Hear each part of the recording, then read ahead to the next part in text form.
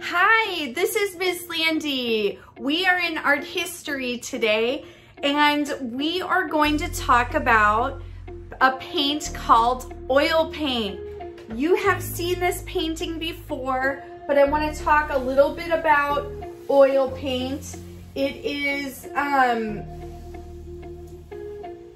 type of paint that's very bright. The colors are very beautiful.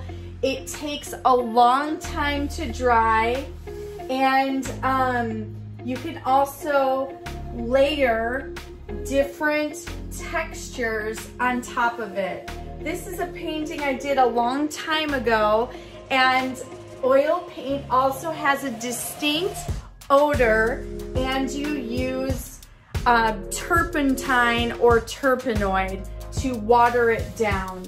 I don't really use oil paint anymore.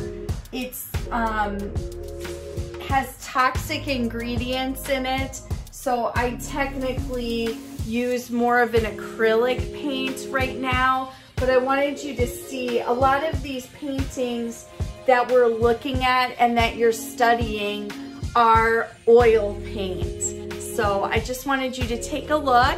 And would you please email me what you've learned about oil paint? Have a great day, and I'll talk to you soon.